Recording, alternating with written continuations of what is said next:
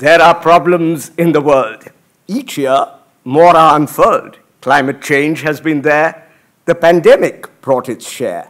Inequality is very dire and maybe getting even higher. And since the Russia-Ukraine war, the world has had to then endure an unexpected commodity boom.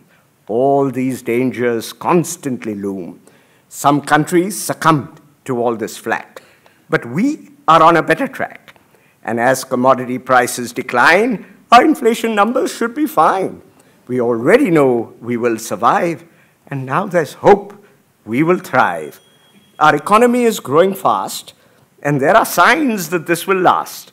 It looks like we will thrive while India is at 75. Though there are many reasons to cheer, today's India, I sometimes fear. Tagore's heaven of freedom is far away. His clear stream of reason has run astray in the desert sand of traditional thought. Instead of new avenues being sought, are we responding to a higher call or breaking in fragments divided by a wall? I sincerely hope that we will be the true spirit of democracy where institutions will be strong. Now, building them takes very long, but often we can find a way to subvert or break them in a day.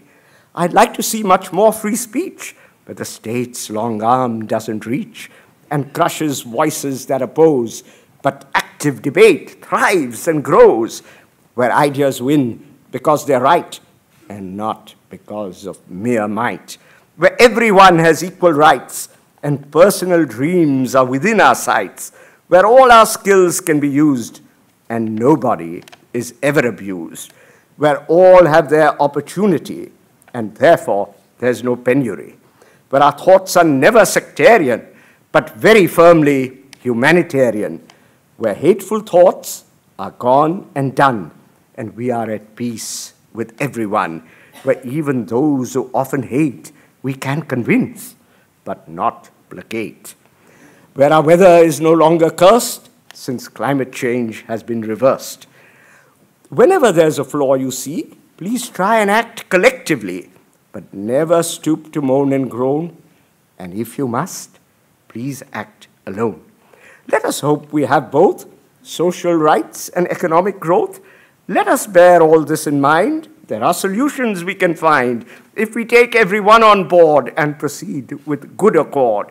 Indeed, I hope we can see Tagore's heaven by India's centenary, where the mind is without fear and the head is held high, where knowledge is free, where the world has not been broken up into fragments by narrow domestic walls, where words come out from the depth of truth, where tireless striving stretches its arms towards perfection, where the clear stream of reason has not lost its way into the dreary desert sand of dead habit, where the mind is led forward by thee into ever-widening thought and action, into that heaven of freedom, my Father, let my country awake. Can we awake into Tagore's heaven by 2047? The times are tough, but we stand tall. We must beware lest we fall. If we are smart as well as wise, surely India's bound to rise. And every Independence Day, Anil and India will hold sway. Thank you.